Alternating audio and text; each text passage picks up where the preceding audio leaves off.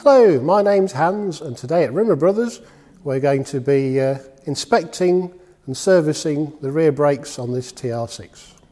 We've already raised the vehicle up with the ramp jack and we need to undo this wheel. This is clockwise to undo, so we're going to use the mallets provided and gently tap it around. As you can see, these have been ground down and punched, so we're going to use the impact driver to remove them. We shall replace the studs and nuts when we put it all back together.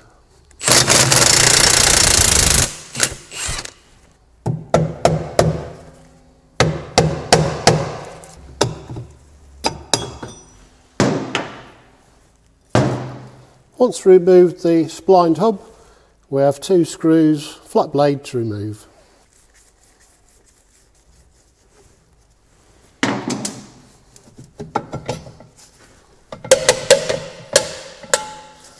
And that one's come off quite easily.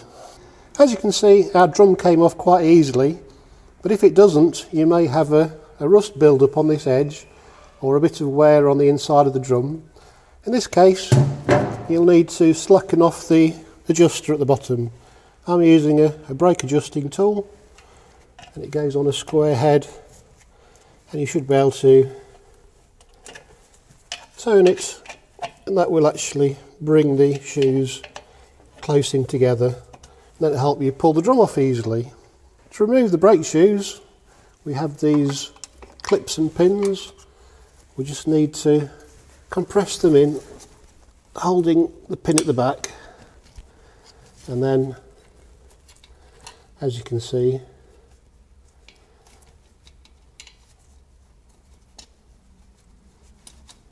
withdraw them like so. Doing the same with the other one, just need to compress it.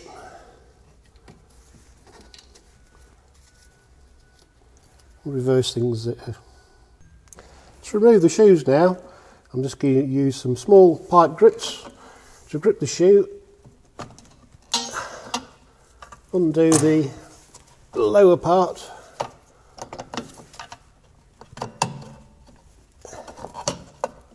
and then release the springs. Note which way the springs go and which way the pads fit. Place them like they are fitted, and you should be able to refit them the same way. To remove the brake cylinder, we need to first of all make sure that the bleed nipple hasn't seized in, so we can bleed it afterwards, and that's absolutely fine. Next we need to see the brake pipe union's okay. Oh, yes, that's come loose lovely. So before we undo that anymore, we're going to clamp up the brake pipe using this brake pipe tool. That'll stop any fluid loss. So I'm just going to clamp on the flexible hose, and when we undo this, we shouldn't have any fluid loss. We now need to remove these clips on the back.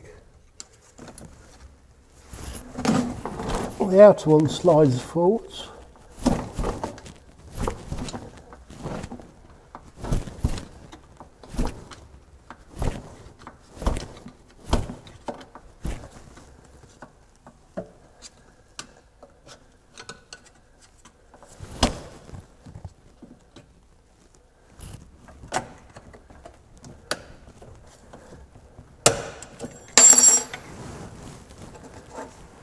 Now we need to undo the handbrake cable. Removing the handbrake cable, we just need to remove the split pin at the bottom.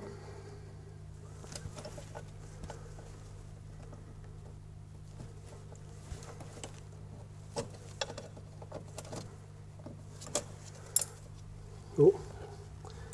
Try not to lose the washer that dropped off, and remove the clevis pin. To remove the wheel cylinder, we first need to remove this handbrake quadrant.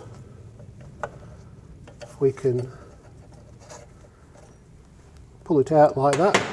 Then there's another plate at the back that needs to be slid forwards.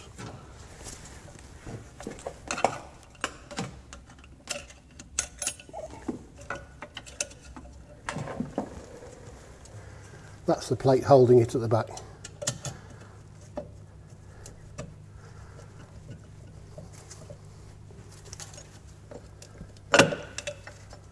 And we've removed it. We can now service it or replace it, whichever needs to be done. Now we've removed the wheel cylinder, we need to make sure that it's all in good condition. Visually it looks okay. We haven't damaged the threads on the brake pipe. We know that the brake nipple has actually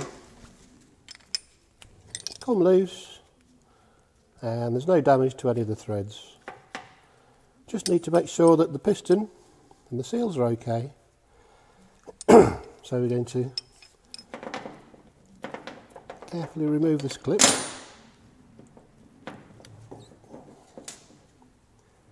Now we need to pull off the dust cover. As you can see, there's hardly any corrosion, in fact none. And if we pull it out, we can feel that the actual seal is in perfect condition. We shall clean all that out and refit it. Right, we're going to reassemble the wheel cylinder. We've had it stripped apart, we've cleaned it, and as you can see the bores are absolutely perfect despite all the years of being sat there, but this I'm sure is due to the fact it's had silicone brake fluid. No moisture has got in, corroded any of the aluminium. The seals are perfect. I mean, that's the piston that's been in there for how many years I don't know, but quite a fair while. But this is in really good condition and there's no point replacing it. If there was any reason to replace it, I would do without hesitation. So we're going to lubricate it with some of this special brake fluid.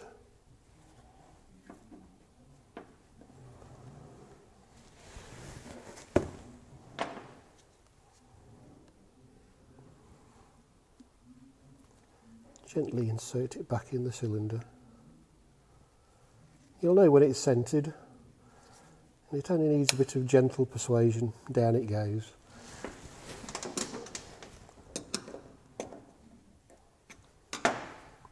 The dust seal is in perfect condition, no splits or tears, so we're going to refit that back over.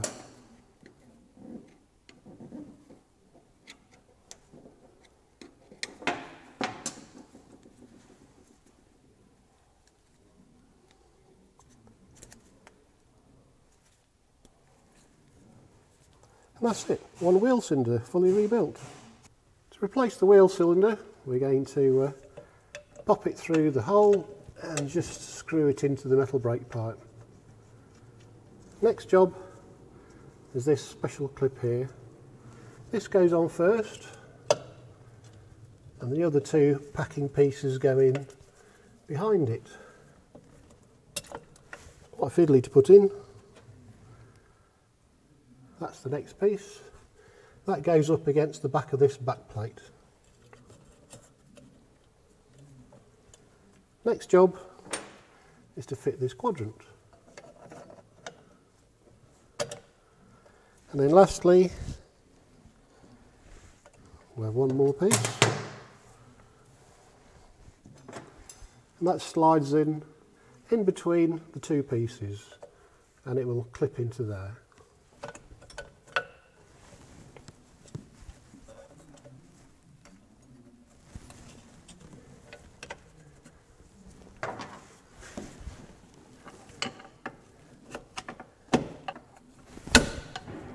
We've heard it click into position, and that's lovely and snug and slides backwards and forwards. Job done. Just need to replace the little rubber seal at the back. As you can see, these are old riveted on handbrake shoes. The linings, they're not coming away. If they were glued on ones, I would replace them, because over time corrosion gets in between the linings and the back plate and they peel off.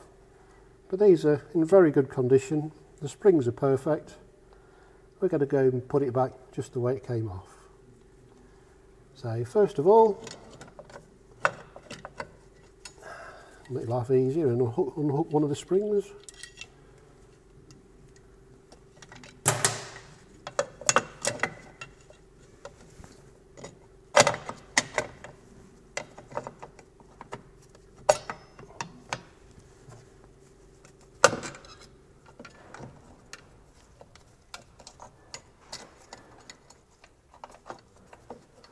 Always a bit fiddly doing these.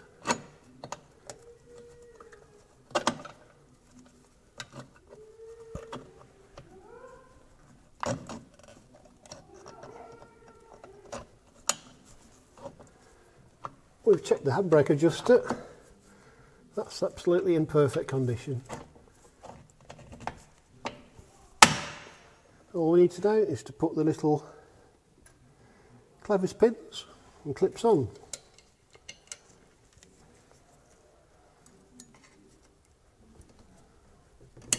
That's one done.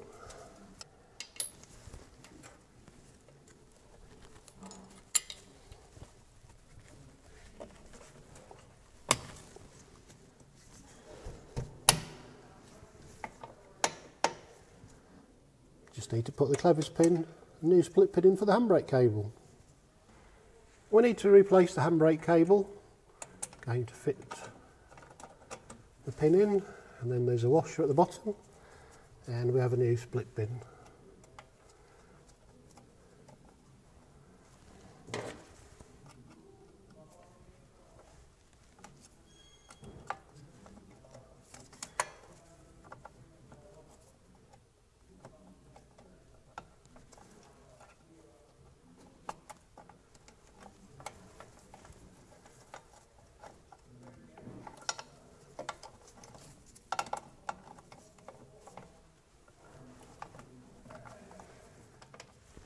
Job done.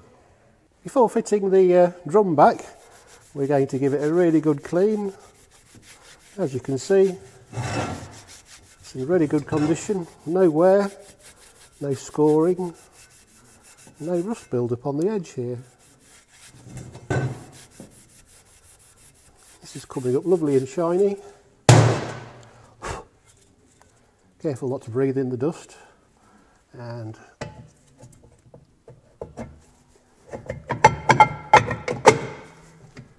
we might have to undo the brake adjuster at the back if it's difficult to get the drum back on. Now we put the screws back in, we need to adjust the little adjuster at the back, make sure that the shoes are actually in position. Normally tighten up the adjuster until the shoes lock up.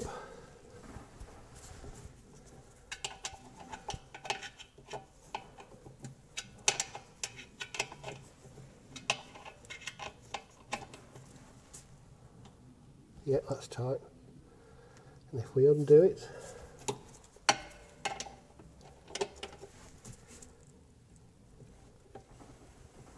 you'll know when it's just right because it starts to let go. That's absolutely fine. Might need to adjust it once they've bedded in a little bit. Now we put this all back together, we can bleed the brakes. I'm going to make sure that the brake pipe has been tightened.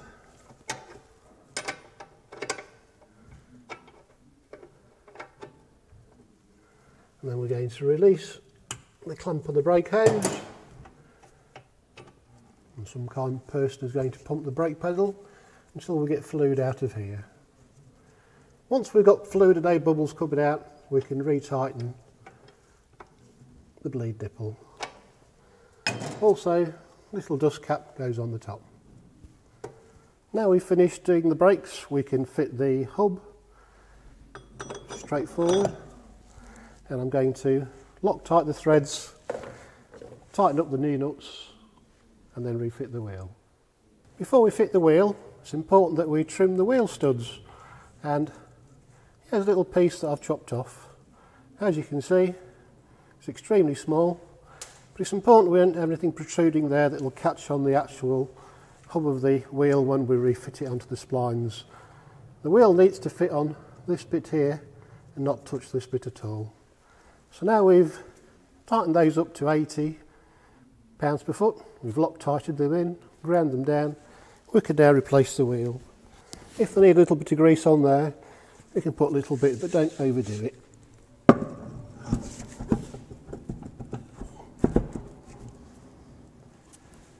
Make note which way this undoes, make sure you tighten it up accordingly. This is the left hand thread, and when we tighten it up, it's always on the bit that's not straight towards the middle of the actual hub. So we tighten it up on this side,